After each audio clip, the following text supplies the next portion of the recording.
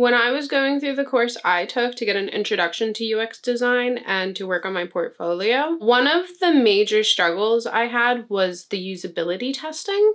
And not that I didn't understand usability testing, I get it. Like, I already actually do usability testing at my day job, but just getting people to participate in the usability testing was the challenge. People are very unreliable, and that's the main problem that I had when I was doing usability testing for my projects. It was really hard to get people to commit.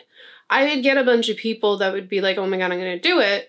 And then I would send them the material to do the usability test. And then I wouldn't hear from them, or I would have to keep chasing them. I'm not saying like it was with everyone. There were a ton of people that were willing to help, that were super reliable. What I am saying though is, it's really hard when you have a deadline set for your project around a timeline and people are unreliable. Now that I'm done with my course and I'm fixing up my portfolio projects, I'm seeking out to do final usability testing on my projects that I've decided are going to be portfolio pieces. It's very important to have impact data in your case studies about your project. Even if they're conceptual projects, it is still important to have impact data. The data that you get from usability testing can translate into impact data. Seeking out to do usability testing on these projects, I wanted to avoid what I had done prior. I was sending out a Google document with a link to my prototype. I wrote up the questions, like I was shepherding people essentially to get their answers. And I want to avoid that this time around. I want my focus to be writing my case study and plugging in the data that I need.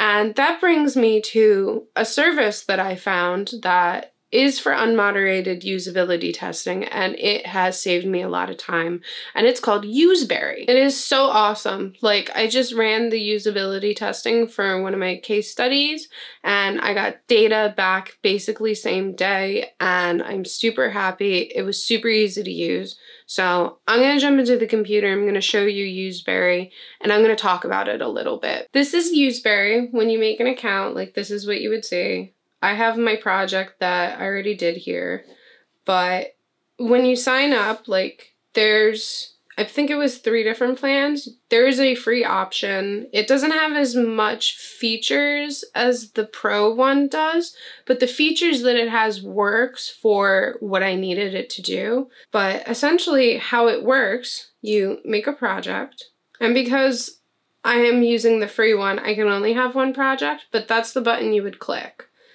It's telling me to upgrade because, like, I have one project already in here. This is like what a project looks like. Like, again, like, this is one I was doing a test with. But when you start a project, you have an intro screen. It pretty much templates the intro screen and then this thank you card out for you, which is super cool.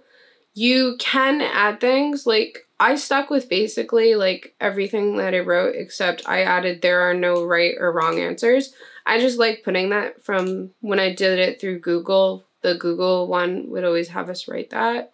And I think it's like really important to tell people that their answers, they're not being graded on in any way. You can do screening questions or upload an image if you had the Pro version. I don't have the Pro version, so I don't have access to those. But the screening questions, like, I would be super interested in using if I was doing this with like a project I was launching, because it is making questions that, depending on how people answer, they either are denied doing this test or they're able to do this test. So it's a way to like filter out like who's getting into this and making sure that your target users are the one taking the test, because that's where the data is going to be valuable. And the one that I built, I have my intro, a welcome, I have multiple tasks, questions, and thank you. But the way that like you build this, it's through blocks. And if I wanted to like add more to this test, you do add block, and there's like many different blocks you can add. Like, some of these, like, obviously it says Pro. I don't have the Pro, so I don't have access to it, but like multiple tasks, first click, 5 seconds, single task, yes or no. You can add more questions, welcome, tree. a preference test, card sorting, like super interesting. When I was building this, I was clicking through it a lot. But like just for demo, like single task. So like you add that and then you click it and then you would load in your prototype. Like it shows these that it works with. So that's like really cool. I was doing mine with XD because my project was through XD, but like you could do it with Figma. Super awesome, like to have like so many options. But I can add my flow from here. The flow doesn't like matter, like right now I'm just demoing this, but you would add your task. So like, and that would be your task name, and like it's so cool, like right here it shows you. And then you would write instructions. And then you have your start screen. You can change this. And then your task completion, you can have it set to a click path that they have to go through or on a specific screen, and then you can pick the screens from your prototype that's like loaded in. And then like you can toggle on and off if they have a success screen. Super cool. Session recording. You can turn that on or off. Yeah, that's just a little demo of making a block. The sharing options you have are really simple. You could share by a link. So you copy right here to get your link. You can turn your link on and off. So when you're first launching this, it's obviously going to be off and you just hit the toggle to turn it on. And then when you're done with your usability test, you would just like and turn it off. You can specify which devices you want your test supported on. So like if you were only testing it on mobile, you can turn off desktop and tablet. Pretty cool. And then the share settings, allowing repeat testing. And then there's a way to embed it on a website if needed. Super cool. Then there's this like target audience sharing, which I think that is where Useberry really shines. And this is a paid thing. I haven't dabbled in it. I might. I'm thinking about it for the media lunch break project that I'm doing. But you create a target audience and then a target audience amount, and you have to pay, like again, like I said, but it then sends it out to a pool of user testers that Useberry has. Super cool. And it like screens them and stuff. And then, so like you have your test, like you have your test all set up, it's out sharing, and then you have your results page. And this has so much data, so much, and it's very like detailed. I've just started to really go through the data that I've been getting. I had to clean some of it up, I will say that. Something to keep in mind. If you're using this, I had a very large drop-off rate. Like, I think this is, like, okay. Pretty even, which kind of makes me a little worried about the prototype that I have, but whatever. Like, that's a different thing. But my drop-off rate was, like, really large compared to my completed rate when I was looking at it earlier today. And I was, like, really sad. I was like, I didn't think, like, the thing I made sucked that bad. But when I went through, there was a lot where somebody started it, was on it for a couple seconds, and then exit out. And it counted that as one.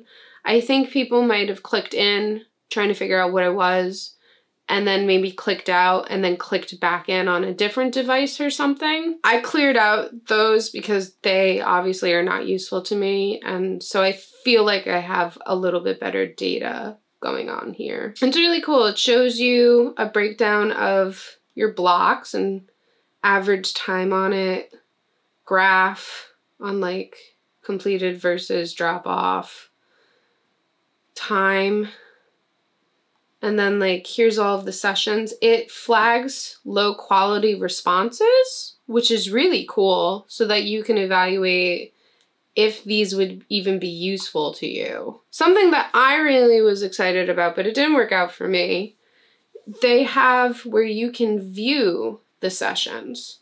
So if you click it, you're supposed to get, and it shows like moves, clicks, scrolls, touches, and where in the session that stuff happened. However, the recording is not available. and it's all the way through until you get to their questions. And I don't know why. Like, there was a little message that was like, see why this isn't available, and then there's stuff to read, and it basically doesn't answer my question. The whole reason that like I wanted to use Useberry is that it would record the screen and it would show the tapping, because I'm really interested in where people dropped off, where people had trouble, like maybe what buttons didn't work. And I watched a bunch of videos on people using Useberry, and they got that data, and I saw like they had the recordings and like they showed it. And I did the test, I previewed the test, I tried it before I set it live, and I was able to see like me, like that's like your preview, you're previewing with yourself. I was able to see like my face, my screen where I'm touching. So I was like, oh, it's all good. But for whatever reason, it errored out on me. I feel like it has to do with that I did it through XD. The more I look into this seems better for Figma than for XD. It's working. People are able to like do it. Like I sent this link to my fiance to do the actual task since he's a father and he qualifies. And I saw him do it. On his end, it recorded his screen, it recorded his video. I just think that there is an error in the way that it's bringing the data in and then encoding it. Would have been really helpful to me if like I wanted to iterate on my design further. However, for my case study, I'm just trying to get numerical metrics. So I guess this is fine. It's just something I would say keep in mind if you're considering Useberry, that it seems like there's a glitch with the video. And the video unfortunately seems like the strongest aspect of Useberry. So quite unfortunate. I am very interested in trying this with Figma though and seeing if it, again, like I believe it works better for Figma. So I'm interested in trying this with Figma to see if I have better results. I just either have to pay for the account or delete this. So for unmoderated user testing, like this is amazing. This is definitely a game changer. I am keeping this site bookmarked and I'm gonna like totally remember this for in the future. Hopefully I get a job and like maybe I have to figure out my own way to do unmoderated user testing, or I'm freelancing and I need to do unmoderated user testing. Because like again, this is a game changer. This is amazing. And I highly recommend, especially since there is the free account with this, I highly recommend anyone who's going through a boot camp or a certificate and is now turning those projects into case studies and needs that impact data to consider looking at this, because this just simplifies the data and like it's easy to use. If you prefer unmoderated user testing, this is like gonna be your bread and butter. If you prefer moderated user testing, I think that you can still use this because it creates like flow points. And you can send a link to the people that you're moderating and they can take the test and you can still watch them. I prefer unmoderated user testing just because when I'm testing a product, and I say this like also from that I test physical products in my day job, when I'm testing something, I want to try to recreate a very authentic experience to see how the product performs. When I test a cup on my job, I recreate the context in that a consumer would use that cup. If someone would be more aggressive with that cup, I'm more aggressive. If the cup is meant to be used a specific way, but I do know that people can use it another way, I test both ways. All that's to say, when somebody's using an app or a website, they're not using it with somebody watching them use it and helping them or answering their questions. When you are first using an app or a website, you have the onboarding and then you have Google. Like, there's no moderator to real life. So I prefer unmoderated just because I think you get the most authentic data seeing somebody actually try to struggle through it and figure it out is going to give me the most insight to see if the product that I'm trying to make is a strong product. And it's also going to give me the most insight to the problems with the product. Again, from that standpoint, I highly recommend Useberry. Useberry totally encapsulates all of that for me and makes it super easy for not only me to set up a test, but for the people I'm sending the test to actually take the test. I highly recommend it. So any user testing you're doing, check it out. It's really cool. And that's Useberry. Super cool thing. I tried out. I hope this video was helpful. If you liked it, please give it a thumbs up. That's super cool. If you want to see more videos like this, please subscribe. I put out videos pretty regularly. And I just wish you happiness and health, and I hope all of your user testing goes according to plan and is not a headache for you.